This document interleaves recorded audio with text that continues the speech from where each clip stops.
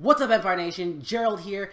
Nick will be joining me in this video. We're going to be alternating throughout this video, so it's a good chance to see both of us. And this is going to be deciding if Amazon is actually the right business for you, because a lot of people online are talking about Amazon like it's a get-rich-quick kind of thing where you can go 0 to $1 million in like the matter of a month or two. But we got to be realistic with you guys. We're always going to keep it real and kind of break down what are the benefits of starting Amazon FBA business and what are kind of like the downsides of it. So let's get right into this video.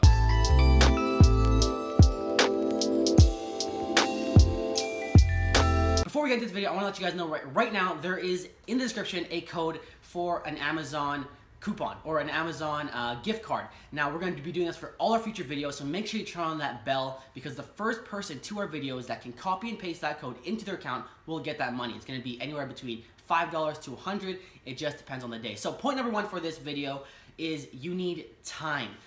To start this Amazon FBA business, like any other business in the world, you're going to need a lot of time, not just to manage it, because once you're at the managing point, it's a little bit easier, but the time that you're going to spend is all up front. That's studying, researching, finding out all the little tips and tricks, all the nitty gritty details that go into your Amazon product, your Amazon finding a product, talking to suppliers, getting the best prices, shipping, creating a listing, launching, PPC, the whole 9 yards. You're gonna need to learn every single thing. Now, of course, this will be much easier if you get a course.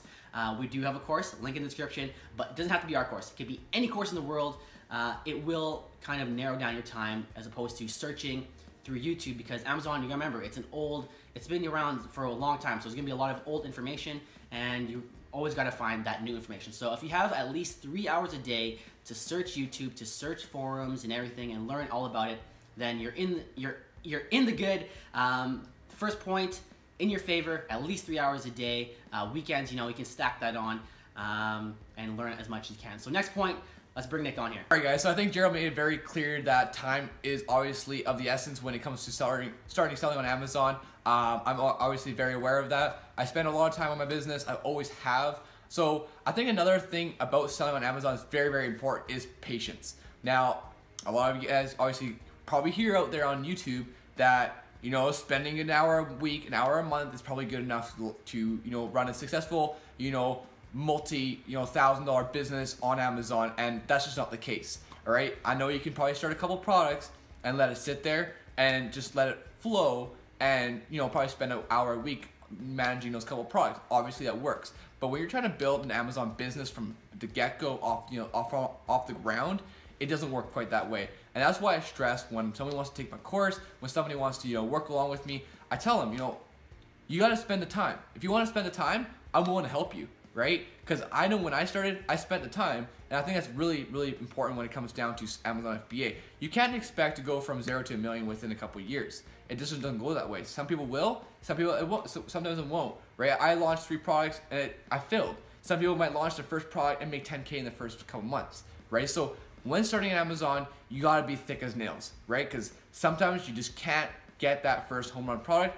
And again, Gerald himself even launched a product and it didn't do so well. So I help him and he doesn't do so well. Maybe because he didn't listen to me, but during starting Amazon and just the whole process, it's continually grind till you break through. And once you break through, that's when you start making the money, and then it just becomes collateral. It goes one on top of the other, and you keep building that business, and that's when it starts to take off. And that's kind of what I experienced in the last year. But the year a year ago, that year, 2016, it definitely was a struggle for the first part of the year, where I was trying to launch a product, failed, another product failed, and you start to get down on yourself. You start to get depressed.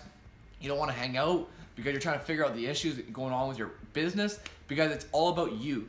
Because you're not trying to make anybody else feel better, but it's about your business. So you gotta focus on it. You gotta love the business. You gotta love the drive, the hustle for it.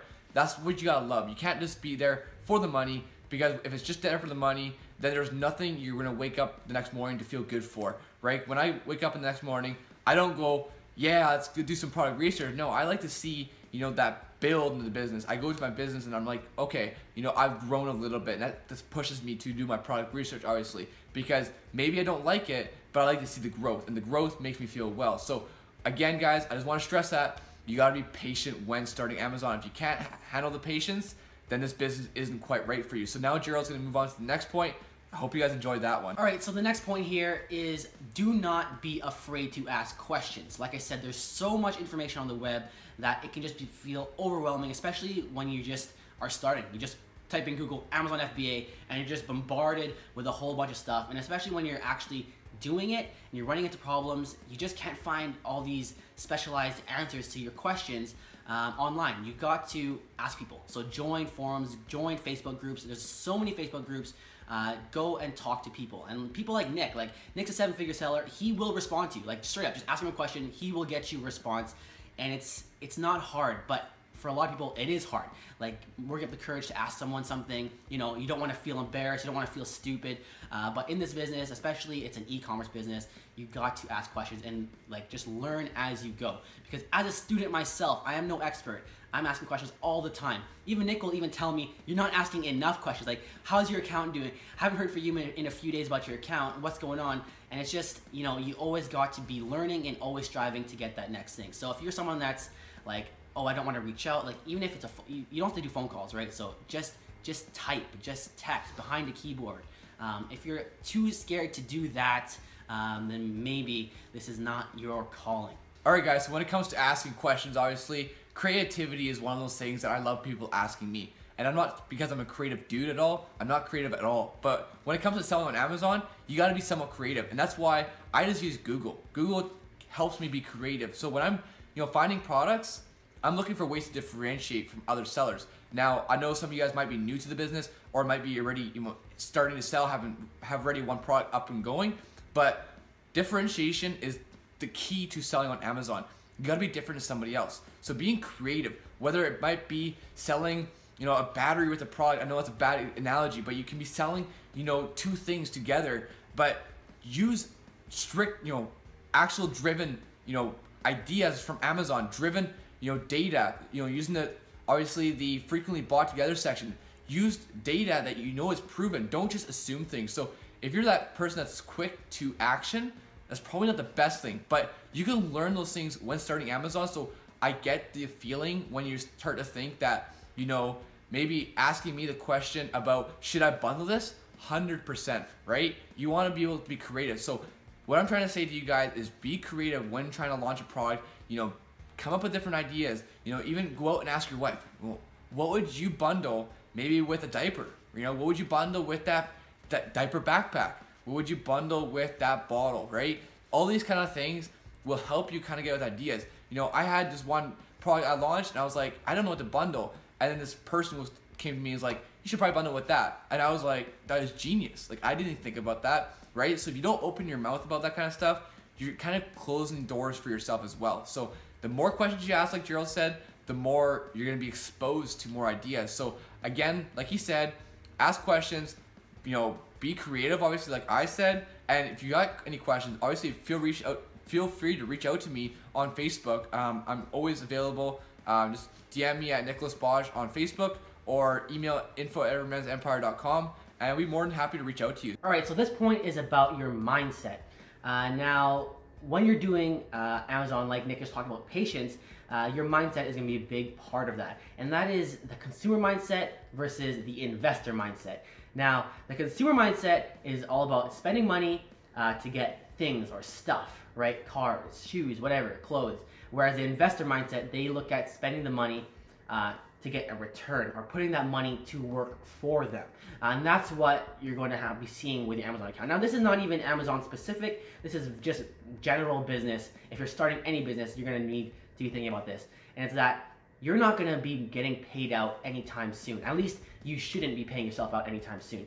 All the profit you get from your account, you should be putting that back into more products, back into more products, back into more products, where this goes along, again, with patience, right? Because at the end of the day, that's how you get that exponential growth. You don't just get one product and then all of a sudden it sells 10K and then happy payday, you're done and that's it, right? You want to make that 10K go into something else, make it 20K, make you 40K, make you 80K, make you 160K, and that's how you get to Nick's level, where he gets thousands upon thousands of dollars every single day through Amazon. And this is because he didn't do his first 3 products, fail, then have one good product, then all of a sudden go buy a Mercedes. It's that grind, right? It's always grinding. You're gonna put your nose in it for like a year, then you can start paying yourself out a little bit. But if you want to see exponential growth, you need to have the investor mindset and not the consumer mindset. All right, so obviously the most important part of trying to sell on Amazon, or trying to begin to start on selling on Amazon, is capital, money. Money is very important, obviously, when trying to sell on Amazon. And there's a lot of different answers out there on YouTube and different sources as well, where people are saying you can start with $500, you can start with $100, whatever it may be. I'm going to be very blunt with you guys. I launch a lot of products, and some of them are definitely cheap, but you got to have enough units to sell, because you want to be able to restock on time and stuff like that. You don't want to run out of inventory, obviously. If you do run out of inventory, not the biggest issue. Definitely hurts a lot. So you want to kind of have enough. And then what I mean by enough is usually 300 to 400 units. And that's why I say $1,500 is kind of like the cutoff.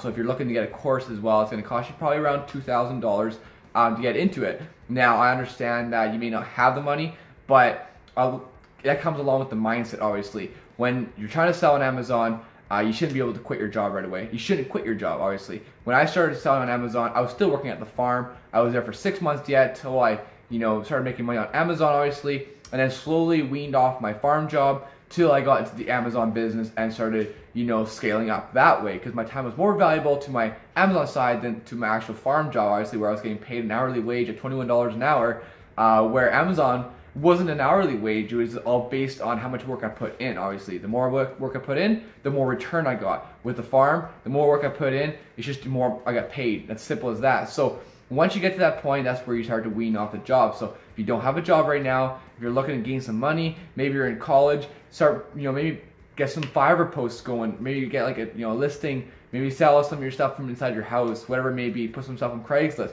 Maybe get a job at McDonald's part-time, stuff like that, right? So if these things all fall in line for you, then definitely this is for you, and I'm really excited for you guys.